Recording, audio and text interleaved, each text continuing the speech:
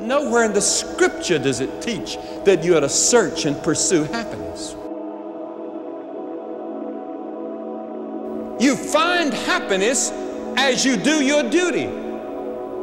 You find happiness as you lead a disciplined life before God. Nothing else can fill it. Marriage can't fill it. Drugs can't fill it. Sex can't fill it. Alcohol can't fill it. But the person of Jesus Christ can fill it. Amen. That truth is really where we're centering our time and attention this morning, that Jesus is the one whom life is all about. And this morning, as Pastor Joe mentioned, we'll be in Philippians chapter 1, and our intent is to spend time in verses 12 through 26. So if you have a Bible or device by which to access those scriptures, I encourage you to grab it.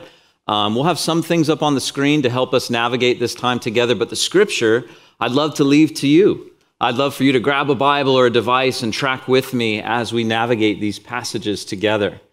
But if I were to give I don't know why we always do this, but I think it's helpful for me. If I were to give a title to our time together for this morning, here's how I would entitle our time together: Catastrophe or Catalyst? Catastrophe or catalyst? So what do you mean by that? I don't know. Hang out with me for the next 40 minutes, and hopefully we'll land on a point that I feel like the scriptures drive home in verses 12 through 26 of chapter 1 in the book of Philippians, as it relates to circumstance that's challenging, people that are challenging.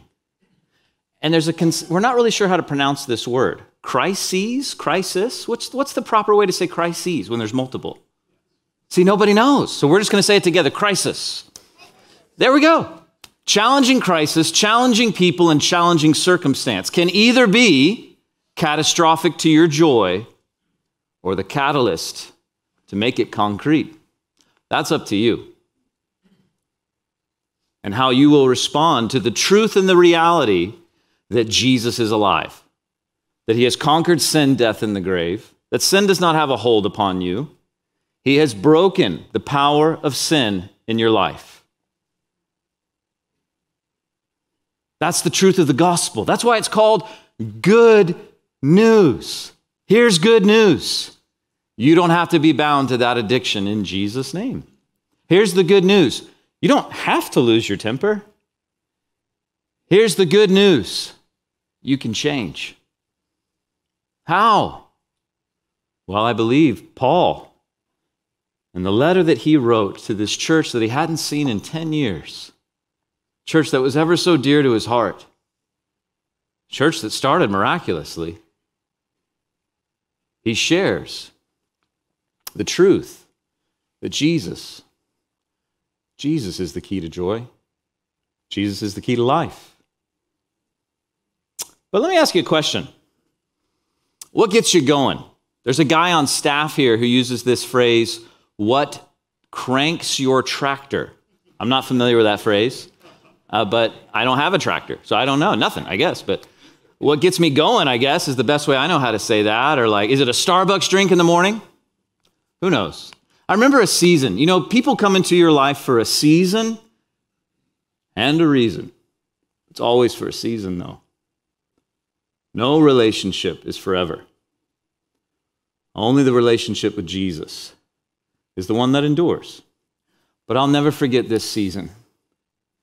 This season where I had 3 little girls, Lily, Lucy, and Layla. And I took them all on a bike ride by myself down Main Street, Destin. And this is a picture after that wonderful time. Smoothie King. There's Lily. Gracious Lily must be. If Layla is down there at the right and looking at the age that she is, this has to be somewhere around 7 years ago. But there's Lily, there's Lucy, and there's Layla. I remember that day because on that day, the one on the lower left, little Lucy, the red-haired, blue-eyed girl, she used to have a morning rhythm that if you did not obey that rhythm, you would pay the consequences. And this was the rhythm. Early awake, 5 a.m., something of that nature. Orange juice, plain Cheerios in a cup, and Lady and the Tramp. If you did not obey that rhythm, there were consequences to pay. That's what got Lucy going at the age of 2 or, I don't know, 7 years ago, maybe 3. Seasons, they come and they go. But more than that, though, not just a morning pick-me-up or a routine or something that you look forward to, but what drives you? What are you all about? When people hear your name mentioned, what priorities and passions pop into mind? And let me ask you this question. What must it be for you to endure? To have resiliency in your joy? Because life is hard. There will be challenging circumstances, challenging people from within and from without. And there will be crisis. So what must be the priority, the passion, the perspective, the bullseye? Look at Philippians chapter 1, verses 12 through 14. Paul begins to share what I believe we must have to have this resiliency. He says, I want you to know, brothers, that what has happened to me. He said, well, what's happened to him? Last week, Pastor John shared that. Philippians chapter 1, verses 1 through 11. Apple, Spotify, YouTube, Facebook Live. Check it out if you've missed it. What happened to me has really served. Circumstances are subservient to this individual. How does he say this? They have served to advance the gospel so that it has become known throughout the whole imperial guard and to all the rest that my imprisonment is for Christ. And most of the brothers, having become confident in the Lord by my imprisonment, are much more bold to speak the word without fear. Father, I pray as we simply look at your word this morning, that you by your grace and spirit would speak your truth. Lord, you'd help me to just get out of the way. And Lord, I ask that you would be center stage in our hearts and in our minds. I pray that in Jesus' name. Amen. The master passion of Paul's life was Jesus, knowing him and making him known. Let me say that again. His priority, his passion, his purpose, the way everything was EQ'd in his life was to know him and to make him known. Paul saw his life, his ups, his downs, and all being in the hand of God. In our time together this morning, we'll learn how Paul navigates challenging circumstances, challenging people, challenging crisis. He knew that no matter what happened in life, God was the one writing the story.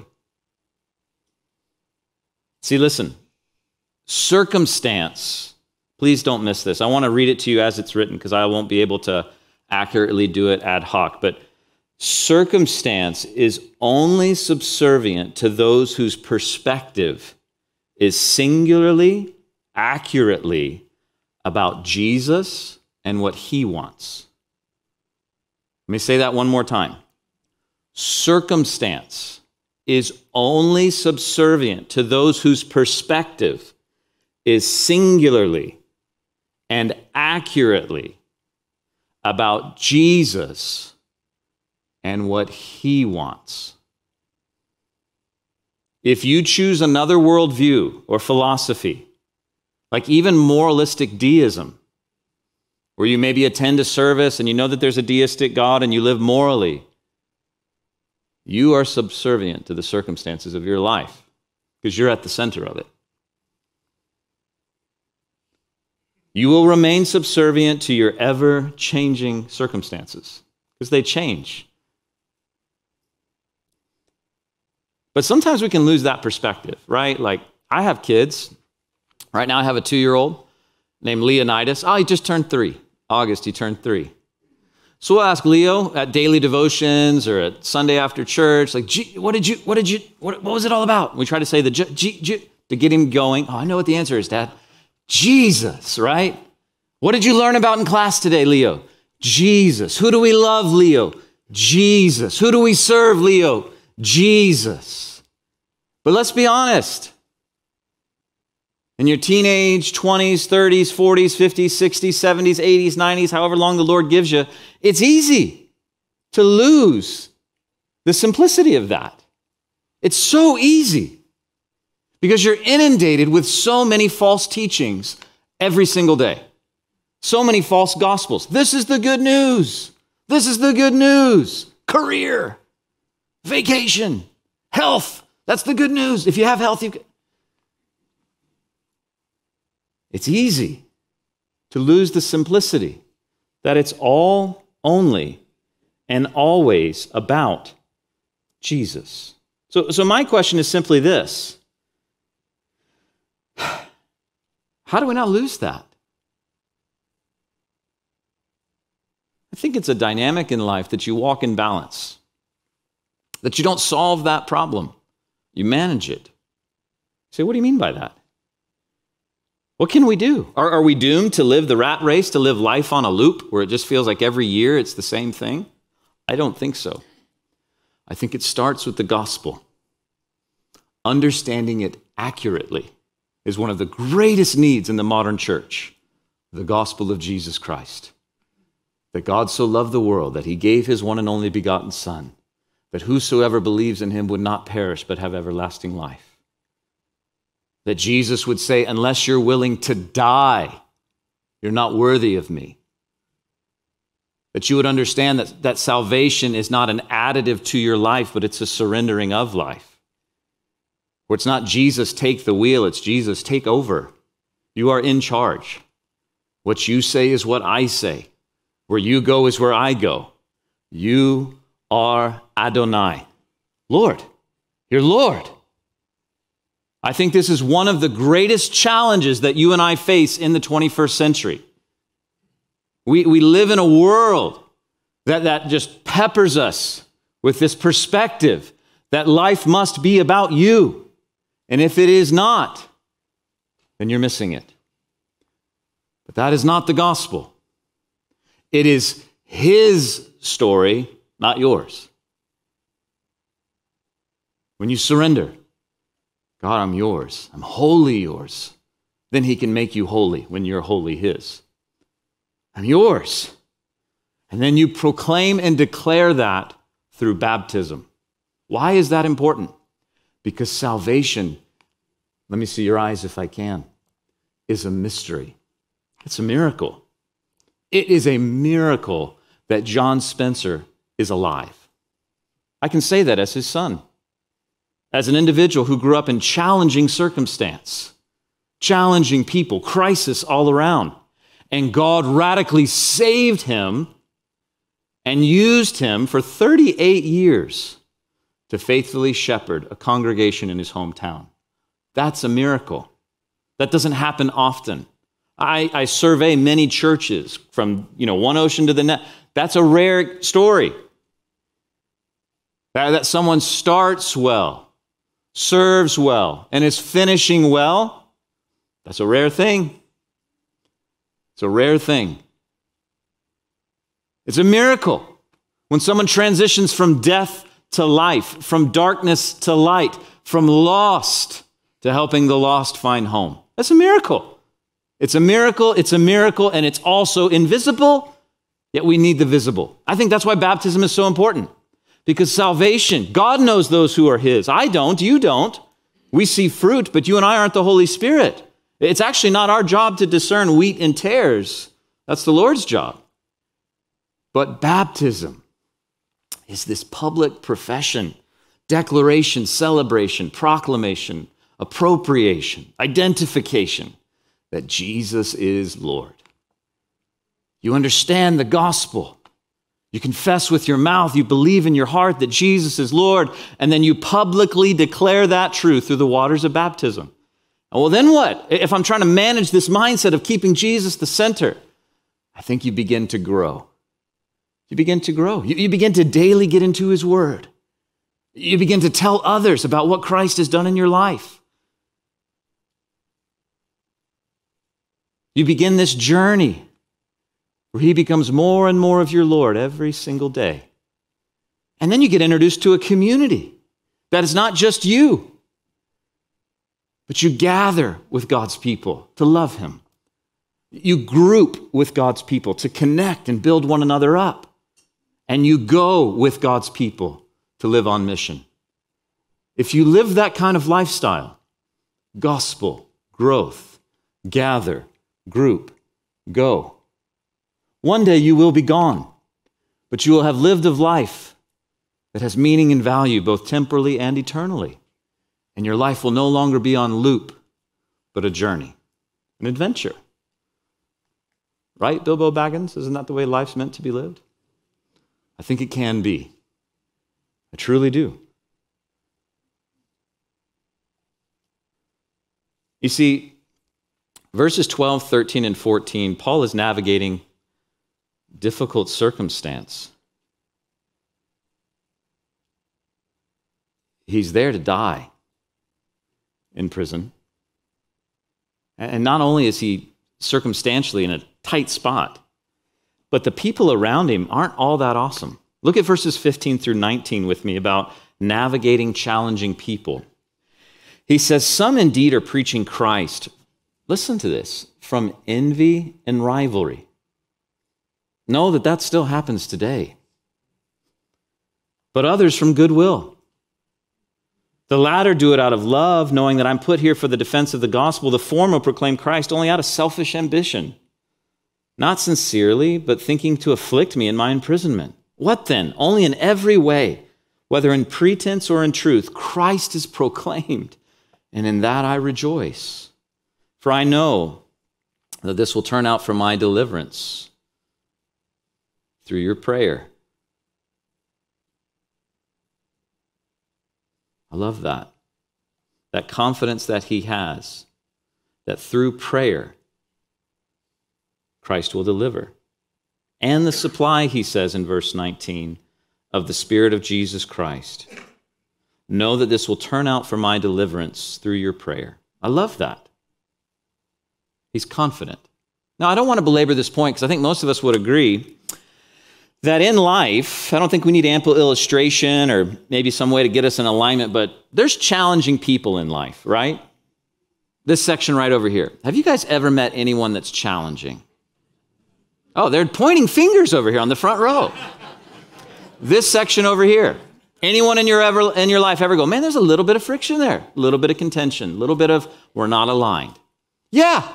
If you're breathing, there's challenging people, right? Because you're challenging. So like if you put yourself in a room long enough, you'll probably disagree with yourself long enough. Amen. See, that guy knows. But like, there's challenging people. So what do? Well, Paul's focus is singular, right? He's not necessarily about just getting out of a situation where no longer do people challenge him, because that place is called death. That's finally where that happens for you.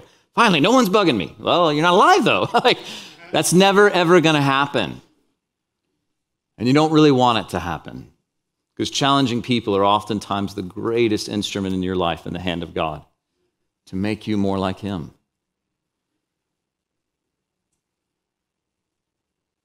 But what do we do with this passage?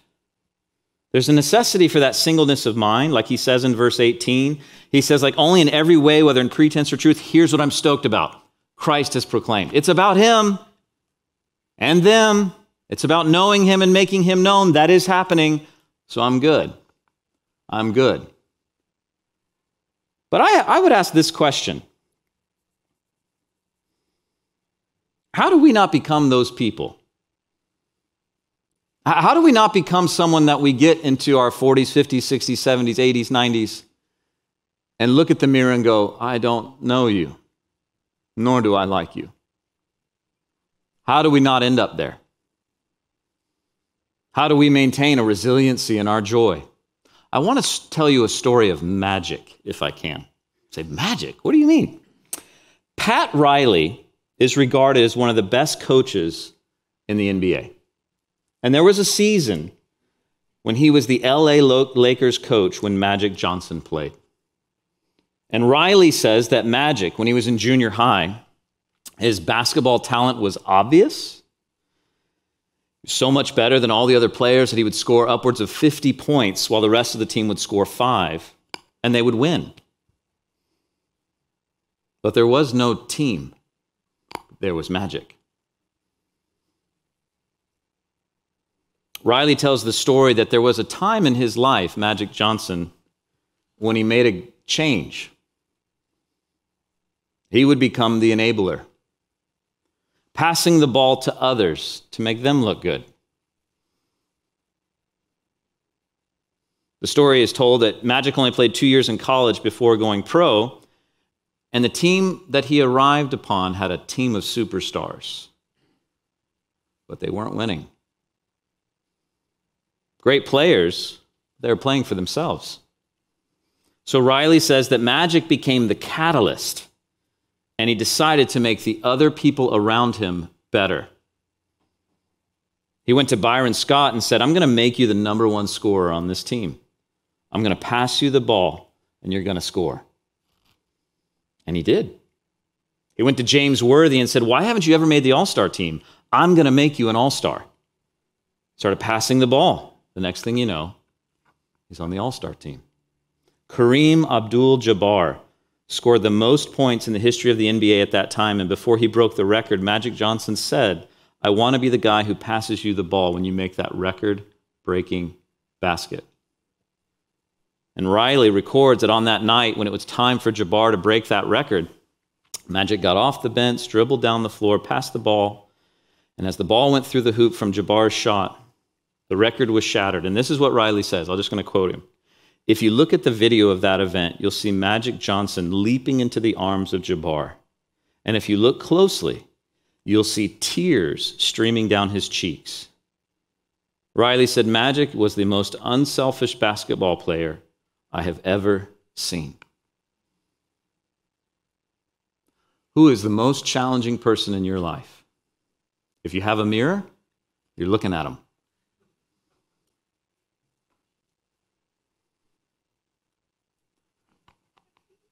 Jesus is Lord of the one that you think of, gosh, that person. But if you spend more and more time with the Lord, I'll never forget a pastor that was on staff here named Steve Feely. He used to say, you know, Neil, when I first came to know the Lord, and he started changing things in my life, like taking away smoking or drugs or promiscuity, whatever it was, he said I likened it to like being in a room of this kind of size. And I had these huge beach balls of sin in my life that the Lord was deflating. Like, Lord, look at what you're doing. And as I began to walk with the Lord more, I felt like the room was now full of basketballs, you know, like, oh no, I thought I was navigating, like, look at all this other stuff going on internally that the Lord's doing. He says, the longer and longer I walk with the Lord, I see that the room is actually filled with thousands of golf balls. So many things that the Lord is still doing in me and through me. The Apostle Paul has that digression if you know your New Testament. As he wrote the writings that he shared with the early church, he would say, oh, I'm the least of the apostles. We know where he would land. I'm the chief of sinners. The more closely you stick with Jesus, it's this bizarre thing. You realize that you're forgiven and free, so your joy is settled. But you also realize, Jesus, I need you for every waking moment. I need you to change me. I'm not yet who I'm supposed to be, but thank God I'm not who I was. It's this tricky balance with the Lord. See, one person said this way, if that works for basketball, unselfish play, could it work in the church? That when the gospel is preached by anyone, even with poor motives, you're good with that. This author writes this when he considered this story. He said, I think the overarching principle might be stated like this.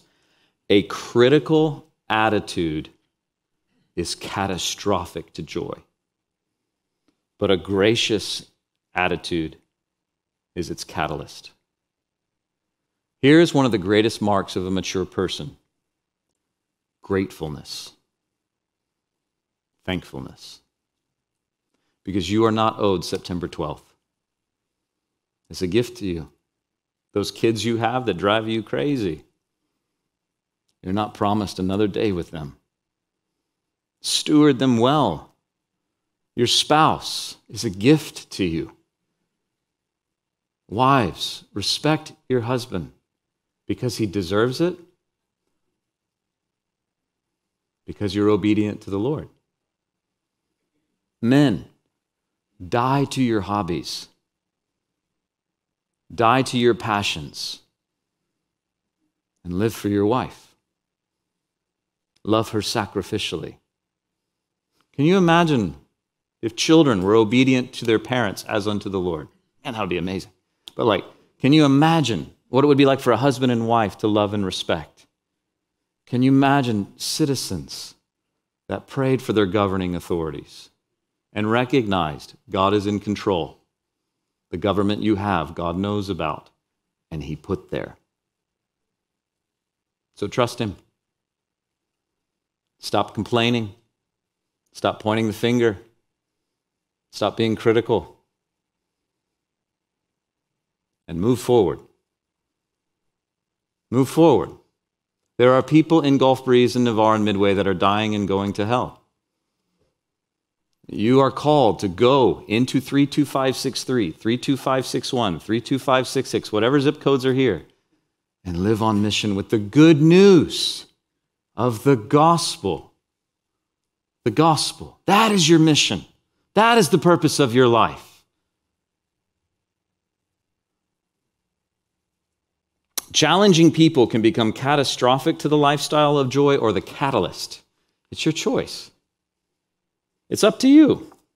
As Wiersbe would say, the secret is a singleness of mind. It's about Jesus, knowing him and making him known. Look at verse 18, where he would say, what then? Only in every way, whether in pretense or truth, Christ is proclaimed, and in that I rejoice, as he's chained, facing a death sentence. That's amazing. And that joy is available to you and I. I say, go for it. Go for it. But there's also a crisis. Look at verses 19 through 26, where he says, I know that through your prayers and the help of the Holy Spirit of Jesus Christ, this will turn out for my deliverance, as it's my eager expectation and hope that I will not be at all ashamed, but that with full of courage, now as always, Christ will be honored in my body by life or death.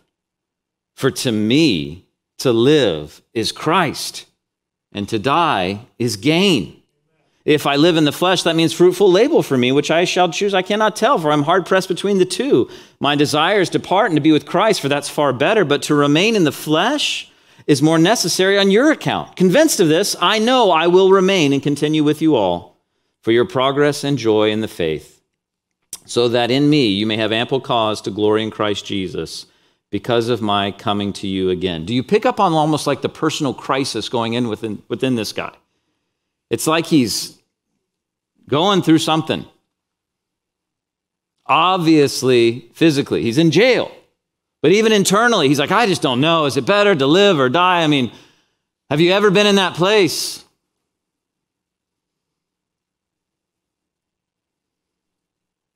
His circumstances are tough, but here's what I want you to see.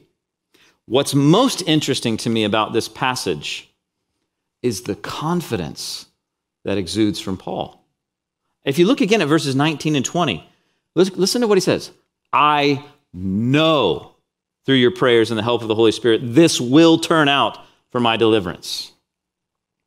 As it is my eager expectation and hope that I will not be ashamed, but I will be full of courage.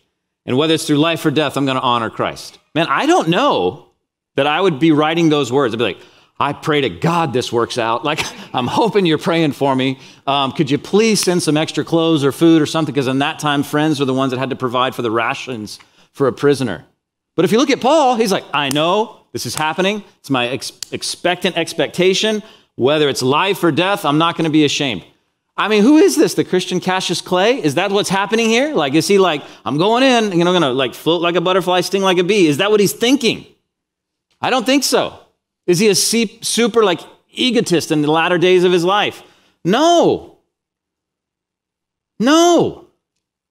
You know what he recognizes here?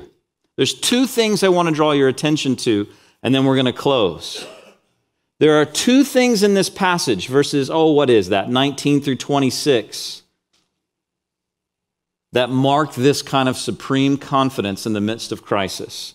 Here's the first one. It's probably something you've never heard of before in church. Prayer. You ever heard that word before? Okay, a couple of us. All right, well, he knows he's being prayed for, and it gives him confidence. Why? What are the real powers that we face? Was it Nero in the Roman Empire? Or was it the spiritual dynamics behind it? He knows that prayer has its most potent and powerful effect, more so than anything else. Prayer is the spiritual weapon. Let me say that again. Prayer is the spiritual weapon that can bring down strongholds and bring into captivity everything that is against the knowledge of God. Prayer. I heard someone once tell me, Neil, you may not be able to preach with the best of them, sing with the best of them, but you can pray with the best of them. And to be honest with you, that's more potent and more powerful than the other. Prayer. Listen to what Pastor Chuck Smith said of prayer. He says, prayer is the most important activity a born-again Christian can perform. It should head your list of priorities. For certainly the world around us desperately needs prayer. Prayer will open the door for God to do a glorious work in these last days. Prayer will stem the tide of evil. Jim Cymbala, the author of that great book, Fresh Wind, Fresh Fire, said this: the devil is not terribly frightened of our human efforts and credentials, but he knows his kingdom will be damaged when we begin to lift up our hearts to God. Martin Luther said this: prayer is not overcoming God's reluctance, but laying hold of his willingness.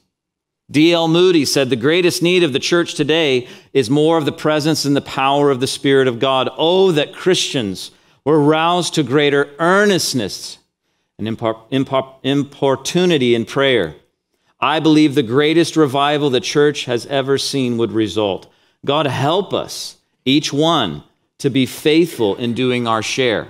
R.A. Torrey said this: when the devil sees a man or woman who really believes in prayer, who knows how to pray, and who really does pray, and above all, when he sees a whole church on its face before God in prayer, he trembles as much as he ever did, for he knows that his day in that church or community is at an end. Corrie ten Boom, last quote: prayer is powerful. The devil smiles when we make plans, laughs when we get too busy, but he trembles when we pray, especially when we pray together. Remember, though, that it is God who answers, and he always answers in a way that he knows is best for everyone.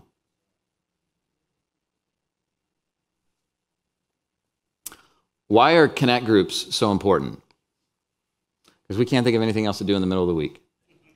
No. So that you would become a PhD in Bible study. Not really. So that you would build a community where you can come before God and be real with God and real with one another. Where you can pray with and for one another in an informed way, in a relational way, in a way that I believe has real impact. Prayer. Why? Is prayer like the magic? You know what prayer is? It's just a surrender to God. God, finally, you just do what you want to do. We're talking to you. We're relational with you, but we just want to be like PVC pipe. God, you do it, and we'll just kind of let it happen through us. Prayer. Gatherings are a wonderful time for us on a Sunday morning where we gather to love God. And there's kind of like a monologue prayer. I mean, maybe you're like praying while you're singing. That's awesome. But like maybe you come up to the prayer teams. I think that's great. But praying on Monday, Tuesday, Wednesday, Thursday, Friday, Saturday throughout your day. Grouping together to pray for specific things in your personal life. It's where like the rubber begins to meet the road of growth in your life, a group. Man, I couldn't more highly encourage you to continue to gather with us on a Sunday morning and to continue to group with one another throughout the week. You say, how do I do that? Check out the Connect desk. There's 30 or so groups that you could get connected in, or just go online and find one to connect with. Because God has so much for you that's going to come through the vehicle of relationships with Him and His people. Joy will stay resilient as you stay in community. See, here's what Paul recognizes. People are praying for me. Man, I'm so thankful. I had 24 texts this morning from different pastors from all over this region that said, Neil, I'm praying for you this morning. I need that. They need that. You need community. Paul needed that when he was in prison. He said, I'm so thankful. You know what encourages me? I know my people are praying for me. My group, they got me. See, not only is Paul confident in the power of prayer, but also the resources of the Spirit. Look at verse 19. He says, I know that through your prayers and through the help of the Holy Spirit of Christ Jesus. One author says that word help in the English is kind of a feeble translation. It should be more like resources. He says, I know that through your prayers and your resources of the Spirit of Christ, that this will turn out for my deliverance. Let me quote to you something that Pastor David Guzik says about this passage. I love what he said. He said, it was not the prayer of the Philippians in and of itself that would meet Paul's need, but it was the supply of the Spirit of Jesus Christ that came to Paul through the prayer of the Philippians. Paul's needs were met by the Spirit of God, but his provision to Paul was brought by the prayers of the Philippians. Do you see that? That like God's ministry is meant to work in and through people, relationships. I mean, the Philippians, they're not the ones to give Paul joy, peace, that ability to be confident. Christ is. He's the hope of glory. But oftentimes, ministry is missed if you don't engage.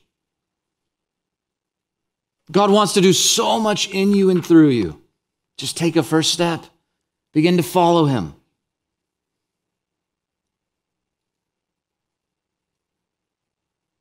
For Paul, it was all only and always about Jesus.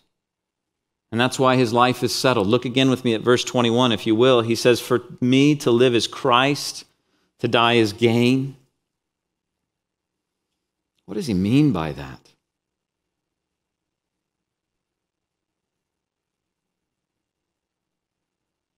What do you have to experience before you can say, finally, I'm living? What do you think living really is? Or what would you possibly substitute the word Christ for in that verse? What do you mean? Like, for me, to live is security and safety, and death is to lose that. For me, to live is to be known and respected, and to die is to be memorialized.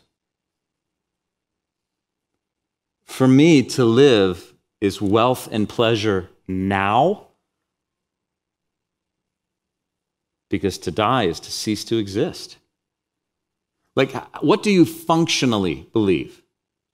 Do you know what I mean by that? By like the way your calendar is actually organized, where your money is actually going, where your time is spent primarily.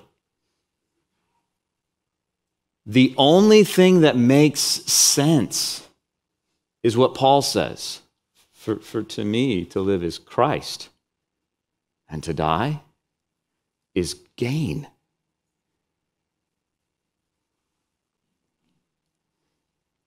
Paul's desire is to be with Jesus, but he knows that a life lived here and now produces great fruit. This isn't a morbid desire for Paul to die because life's hard.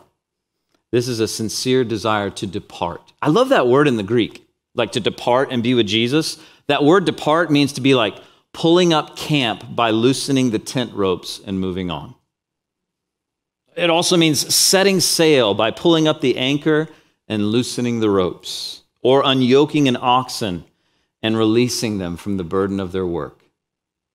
Like if you've walked with the Lord for any length of time, you know what that means. Where your heart says, I just can't wait to see the face of the voice that I've followed through this life. Can't wait to see you. Can't wait to be with those who've gone ahead of me. But I must live now. This is where God has me. He's saying this, that life is worth it. Run your race, he would tell Timothy. Heaven's worth more, but life is worth it. There's so much to experience in Christ and with his people as one who is surrendered to him. While he's alive, he's going to live. I heard a quote, I don't know who this is from, but I think the quote goes something like this: you only live once, and if you do it right, it's enough.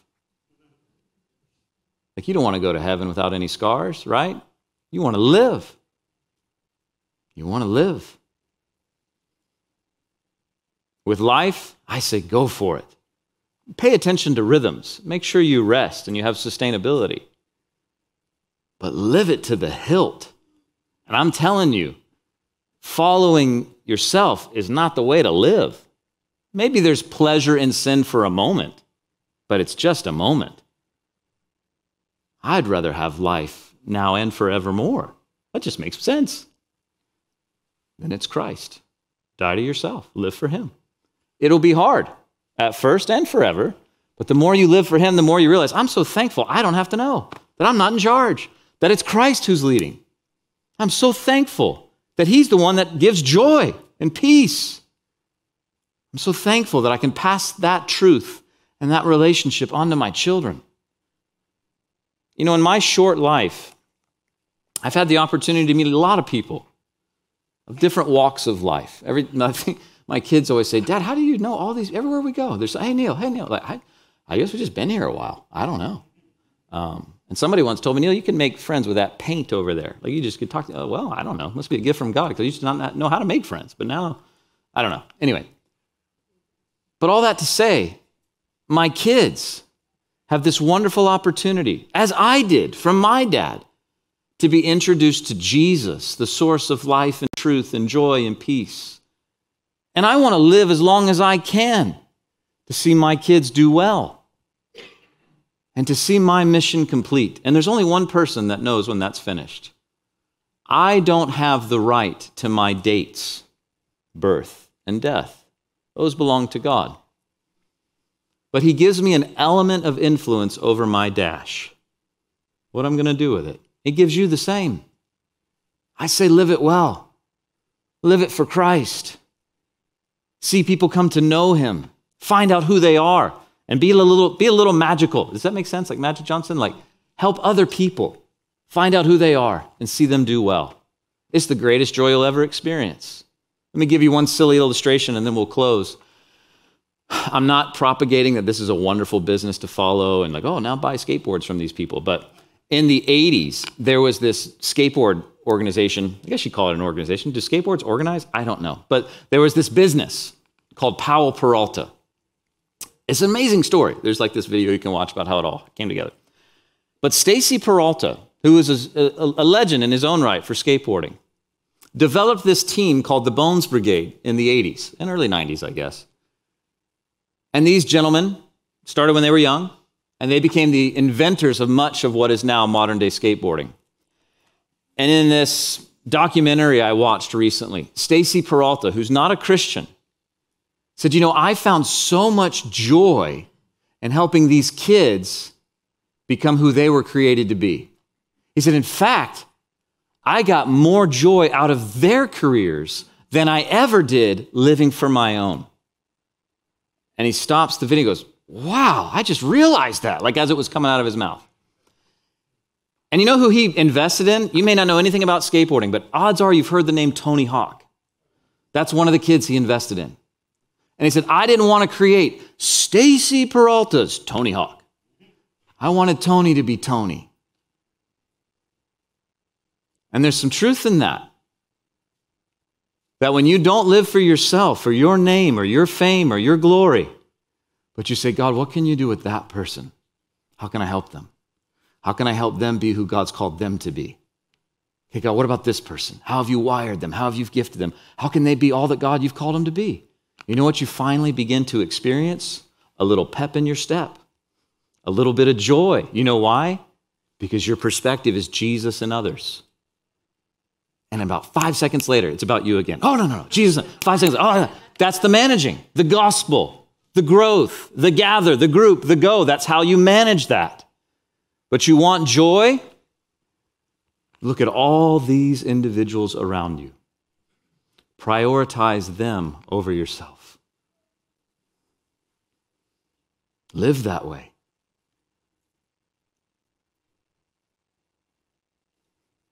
Challenging circumstances, people, and crises, however you say that, can be the cause for a catastrophic killjoy.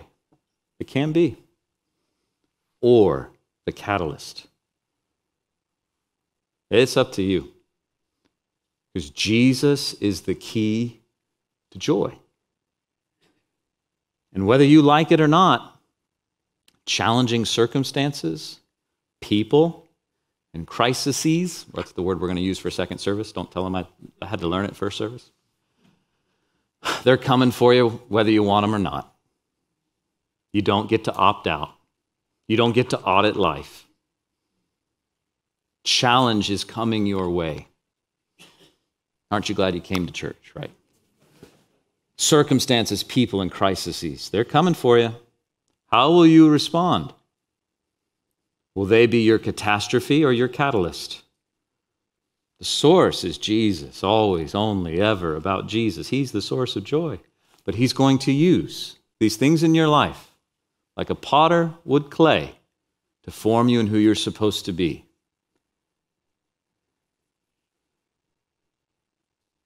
It's a singleness of mind, as this guy would say. If you're in our Connect groups that are sermon-based, highly encourage you grab one of these little resources. So helpful. But Wiersbe would say in chapter 1, we see that Paul had a singleness of mind when it came to challenge. It's about him and about them. It's about knowing him and making him known. And that led to joy.